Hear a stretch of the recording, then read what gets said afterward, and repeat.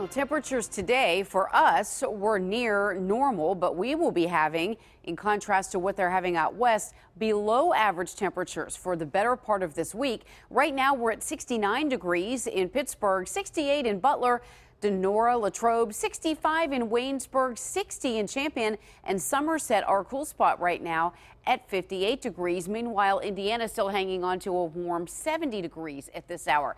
This morning, the low was 68. The high today hit 79 in Pittsburgh.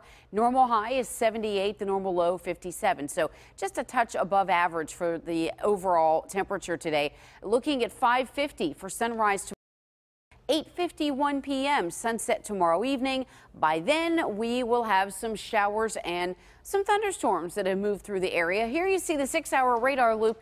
Not much happening late this afternoon, and then just after dinner time, a couple of these showers started to bubble up just along that low pressure center pushing from the south, and now more of that moisture. This is the system that has dropped several inches of rain across portions of the Carolinas and the deep south, causing flooding, some car rescues, water rescues there. So all of that moisture is headed north with this spinning low pressure center. So high pressure off the coast of New England, that was suppressing everything to the south. Now this low is starting to spin the activity to the north, and you can see the rotation around that low.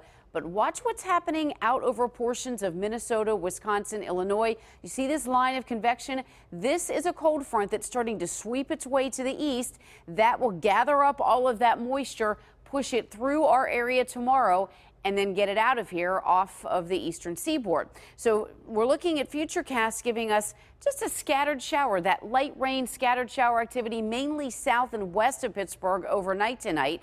But occasional showers first thing in the morning, and then by lunchtime 1-2 we start to see more widespread light rain with that front approaching. By 3 or 4 p.m. here comes the cold front. Could see a couple of thunderstorms pop up. Not anticipating anything severe in nature, but we could see some widespread rain totals tomorrow, anywhere between a half an inch to an inch by the time we get through Monday midnight.